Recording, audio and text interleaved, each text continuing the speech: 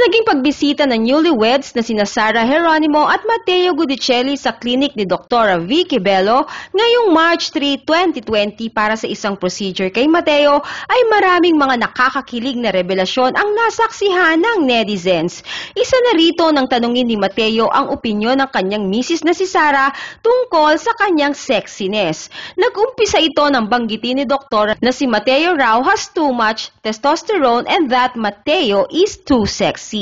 Ang naging sagot ni Matteo sa nasabing ito ni Doktora ay, "Baby, my wife, can you say something?" Testosterone, which then kills the hair follicles. Okay, so I have too much testosterone. You're too sexy. Ooh la la. Baby, my wife, can you say something? I agree. Call me, sir. Pero bilang isang natural na dalagang Pilipina ay maririnig lang na napabungis-ngis si Sara sa naging tanong na ito sa kanya ng kanyang mister. Mula nang ikasal si Sara kay Matteo ay marami ang nakapansin na bigla raw naging mas masaya ang mga tawa at ngiti ngayon ng popstar royalty.